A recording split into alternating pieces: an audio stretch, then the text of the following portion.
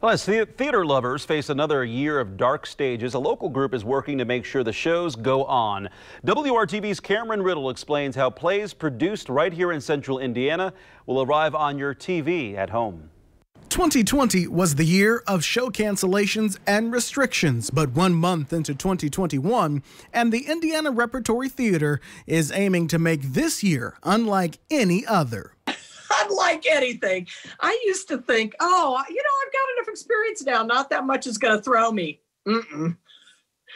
Totally thrown top to bottom. It's been unbelievable. After 40 years in the theater business, artistic director Janet Allen is learning a new way to put on a show during a pandemic. The actors are still on stage, but the audience is at home streaming the show on their TV. Consider it the Netflix version of live action theater. We're asking the film crew to film a play.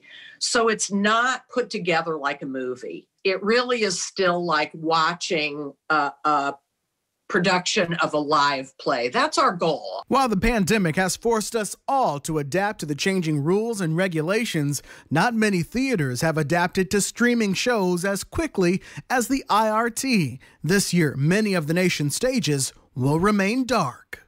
And many of our peers around the country, Broadway you mentioned, there's nothing happening on Broadway.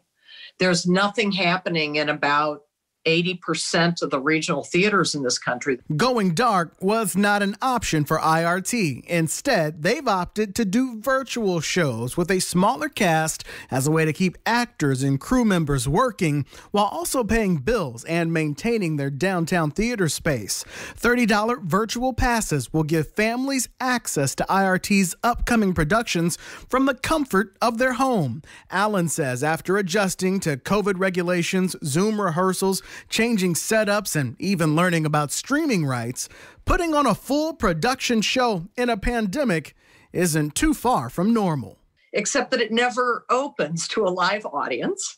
And while we're making it, we're, of course, 6 feet distanced, we're masked, we're doing all the sanitizing, and we're doing a lot of testing to keep everybody safe. Cameron Riddle, WRTV. Well, IRT's next production is Tuesdays with Maury, which kicks off February 8th. The streaming pass is $30 and can be purchased at irtlive.com.